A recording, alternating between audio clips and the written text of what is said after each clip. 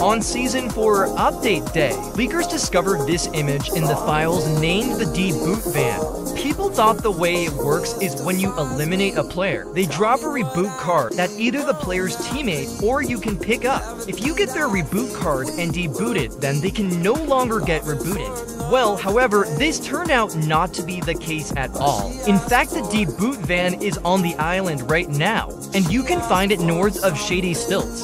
So this Deboot is just a cosmetic difference, meaning it has no different effect to a normal reboot van. In fact, it is May's own reboot van. You can actually spot her logo on the front of the van, which all matches her Deboot dusk edit style. Honestly, a Deboot van sounded interesting, but seems it's just for her quests. Let me know if you have spotted anything cool this season in the comments.